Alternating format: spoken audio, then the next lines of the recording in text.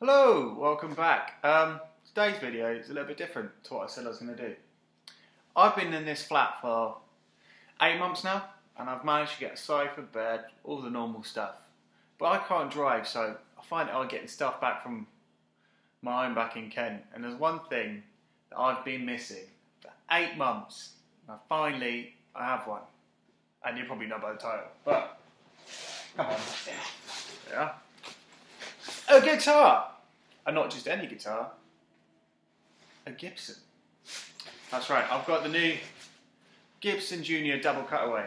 And I thought, there's a few more videos out now, but there wasn't an awful lot when I went to buy it, so I'm going to do one, because I've never done a review video. So, let's open this bad boy up. I feel like I need to name it, my guitar, but I don't know what, so if you have any ideas, comment below. Yeah, one of the things when I was getting this guitar, I was like, oh, it comes in a soft case, I'm gonna have to buy a hard case for it, it's gonna be another like 100 odd quid on top. But actually, I mean, it's really thick, like, and I don't tour or anything, I just play for myself because I like guitars. The inside it's nice, like, almost like a blanket inside. I mean, if you're small enough, you could probably sleep in it. I'm gonna do the most annoying thing for like every review ever. Oh, you've come to see this? Well, let's skip the thing you want to see and go straight to everything else you get in the box. Don't worry, because it's Gibson's lowest end guitar, there's not an awful lot. But you get the manual, you get the book. You don't get their multi-tool thing because obviously it's the lower end one. You get a truss rod adjuster with a screw on the end and an Allen key that I don't know what it goes to because it doesn't go to the bit on the wraparound tailpiece. So you get a Gibson strap and a cloth. I mean, everyone loves a free strap. I mean, you could always look at it as if you paid £700 for a strap and got a free guitar, if that makes you feel better. And the little tick book, so you know that someone's checked it and all the quality is good. And the baby photo of when your guitar was born. So when you screw it up and ding it, you know what it used to look like. But yeah, now back to the guitar. I was really worried about getting this guitar because I'm sure some of you clicked on this, you're probably maybe thinking of buying one, or you're just dreaming of buying one, which is still good, I love doing that. But the one thing I was worried about is the quality, because Gibson's lower end guitars haven't had the best reputation for being the best quality. But I think Gibson's done it right on this one. With the Junior, they've gone back to what it should be. And a lot of the Juniors in recent times have not been the lower end of Gibson. They've been custom shop reissues, and they've been like £1,500, which I think goes against what the Gibson Junior is all about. What the Gibson Junior is all about, to me, is a working man's guitar or woman's guitar. You know, it's a player's guitar. Because not everyone can afford £2 for a guitar, you know, and it's skipped all the bells and whistles off. And I think a lot of the lower end guitars from Gibson in the past have tried to have too many bells and whistles on. They've had like the robotic tuners, which this one doesn't have. Yes. You know, it's just flat top, you know, an upside down L-shaped routed hole. Everything's mounted on the pickguard, the pots, tone, jack, all mounted on a pick guard, and it's gone boom. And it's, you know, it's not like they've cut corners in places you wouldn't expect. They've done it right. So yeah, a really annoying thing is obviously I'm not going to demo it today because I don't have my guitar amp, which should be coming next week, which is a little bit frustrating. But I did try it in the shop, in the guitar shop just down the road, Guitar in Epsom, and it's awesome. I mean, I didn't just go, oh, that guitar, here's my money. I went and tried all the guitars round about this price point or lower, Fenders, all sorts, and I still love this one. Originally, I wanted the red, the worn cherry finish, and they sold it, and I was looking at this one for a while, and it started to grow on me, and they got the red one back, but I was now sold on this one. This is the worn brown one, and there is a black and a blue one, but I've not seen any of them in the UK. And also on Gibson's website, they just say only the cherry one. They don't say any of the other colours, but there definitely are other colours. This is the warm brown one. Where was I? Yeah, the pots on this are fantastic. They're not like I know it's Gibson's low-end guitar, but it is still Gibson. It's good quality. They work. They don't just go 1 really quiet, 2 really quiet, 5 really quiet, 5 full volume all the way. No, they work really well. Compensated wraparound tailpiece.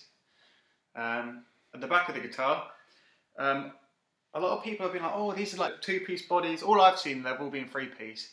But, well, I'd say 2.5. So you can see there's a seam in the middle here, 1, 2, and then just on the edge of this corner, I think it's this corner, yeah, you can just about see it. I don't know if you can see it on the camera, but it's just a little bit on here, and then a tiny bit up here. But yeah, it's a solid guitar, and I quite like that it's all top round. It means there's nothing on the back. You can see the grain of the wood really nice. It's like a matte finish, but not a standard matte finish where it feels rubbery. It's just, you can feel the grain kind of thing. You can't see it, you might be able to hear it. But yeah, and the neck is a mahogany body made neck. So some of them you can get really nice quilting on the necks. Mine's got it a tiny bit, but you won't really be able to see it. And the other thing, looking at Gibsons, this is my first one, I was worried about, is will it come with the Gibson Easy Break headstock? Because a lot of them, you hear horror stories of people dropping their guitar and breaking a neck. Well, maple is a harder wood than mahogany, so hopefully it won't break as easily. Also, as it's a harder wood, it makes it sound brighter, which gives it a different tone altogether. Not altogether, but it just sounds, with the pickup, it just sounds awesome. Gibson Deluxe tuners, the buttons. A lot of people were criticising these. I like them. I think it goes with the ethos of the guitar. You know, affordable for the working human, like it's a player's guitar. Also, when I was looking at videos on the internet, the pickguard looked like it was like almost like had a grain finish to it. I was like, oh, that's kind of interesting. But actually, it's just the pickguard protection. There's like a little protective layer over it, but it's just a bit thicker than normal.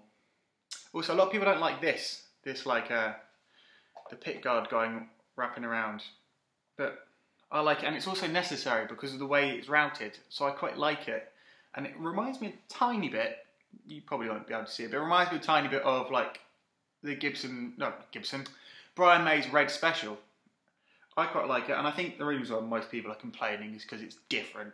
Gibson, like, normally their standard stuff is always Gibson Les Paul and all this kind of thing, but this goes back to what the Junior was about. It was affordability, and doing it the way they used to do it like 30 years ago just doesn't work out the same. It's still not affordable enough. So doing it this way makes it affordable, and it doesn't, I don't know if it affects sound because I haven't played a normal Gibson Junior, but it's awesome. I'm just gonna quickly take this film off so we can see it now, so I might have to, I'll either cut it out or I'll fast forward this bit. So yeah, I'll just take this off.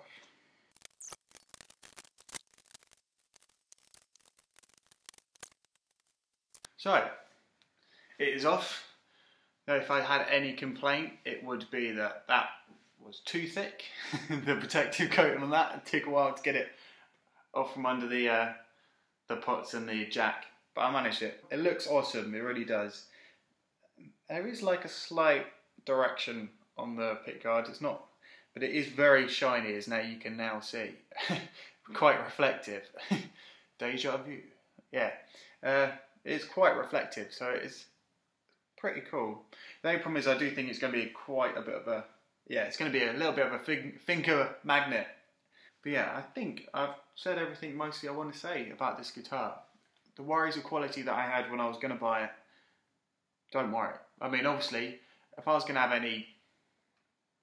anything to say or advice to give you, would be to go try it. Like, I don't quite understand when people spend £2,000 on a guitar and they've never even tried it. You know, yeah, when you get a guitar, it is like 75% looks in it. It just is. But the other 25% is sound. So you try it and you might think it sounds absolutely poo, but I think it's awesome. It sounds lovely. This resonates through the guitar. I would strum it, but electric guitars just don't sound cool when they're being strummed. But yeah, I think that's it. I mean, £700 for this guitar and this logo. It's awesome. I love it, and I'll see you on the next one.